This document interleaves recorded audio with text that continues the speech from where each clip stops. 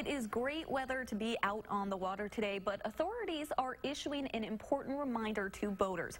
Operation Dry Water may sound counterintuitive, but it's a nationwide campaign looking to save lives. News 3's Madeline O'Neill is here in our news center to explain.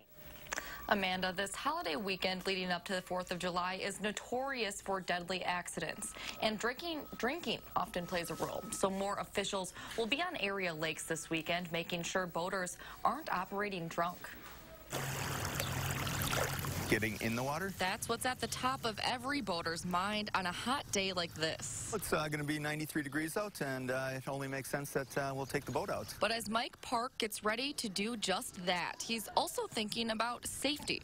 People can get hurt, and you really want to, watch it so nothing bad happens. He says he and his crew follow all the rules, including when it comes to alcohol. Obviously, Wisconsin has a drinking heritage, and, got problems on the road, and they kind of extend onto the lake.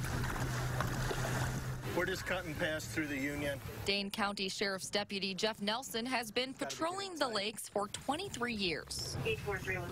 There's always a lot of boat traffic through here. He doesn't want to find anyone drinking and boating. They see a lot. For good reason. There's a reason. It sucks when you have to pull bodies on board. It's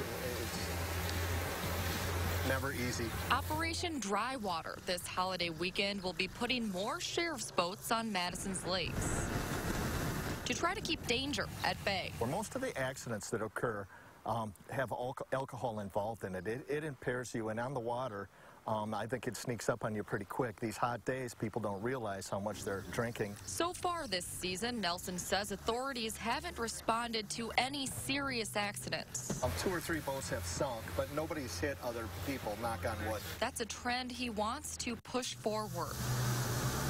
Let's keep that going. Have fun, but be safe at the same time. Boating under the influence has the same blood alcohol cutoff as driving at .08. Also important to keep in mind this weekend, emergency slow no wake orders are in effect for Lake Kaganza, Lake Monona, and Lake Wabeesa. All right, thank you so much, Maddie. That's really important. Across the